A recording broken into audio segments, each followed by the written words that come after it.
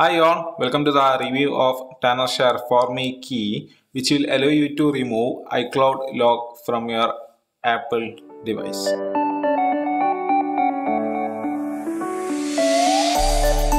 This video is sponsored by Tenorshare. Also, they did provide me with a 5 license code which I can give away for you guys. So to enter the giveaway, just comment down below your thought regarding this Tenorshare 4MeKey. So let's jump into this review.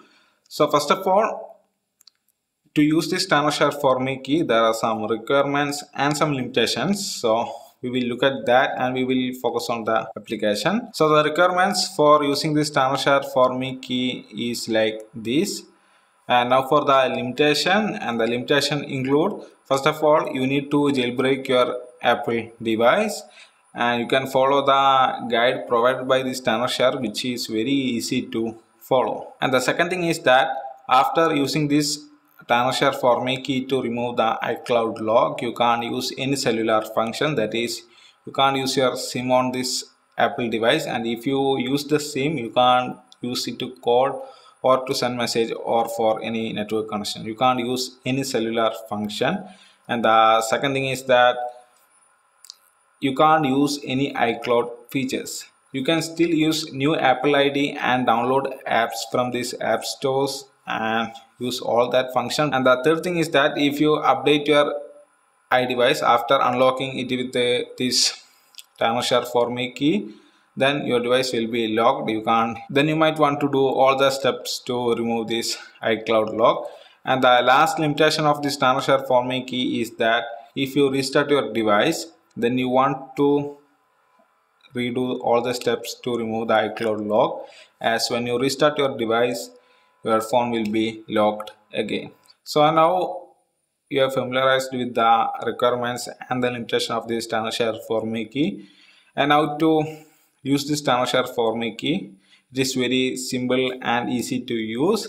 Just open this Tenorshare 4MeKey and connect your jailbroken iDevice. If your device is not jailbroken, you can follow the Tenorshare guide to jailbreak your device.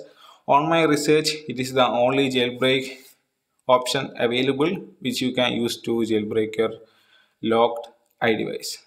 So use that guide to jailbreak your device. It is very easy to follow.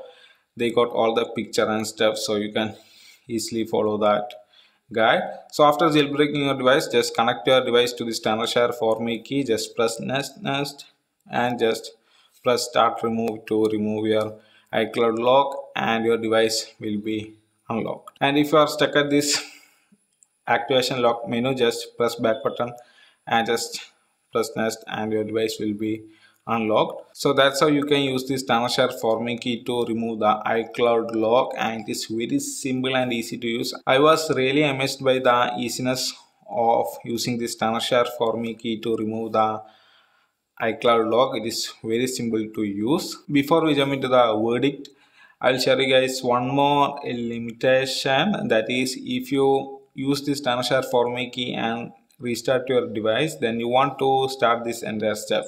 That's what I said earlier.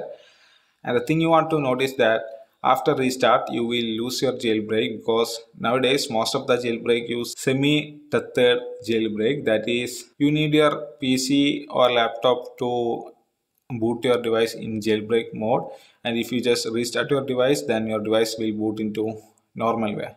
So if you restart your device, then you want to start this entire process from the jailbreak step. So it will become more of an hassle if you restart your device or turn off the device and turn on the device. So you want to keep that in mind.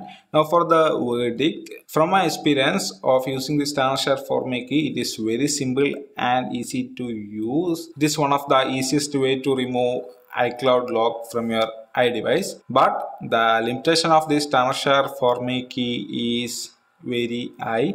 So if you can suppress this, you can get this Tenorshare 4MeKey. If you can't, you can then follow some other way to remove iCloud lock, which I don't know. So that's all about this Tenorshare 4MeKey review, guys. I hope you guys find this video useful so you can make a better purchase decision. So that's all about this video, guys. Thanks for watching. Talk to you next one, and don't forget to subscribe.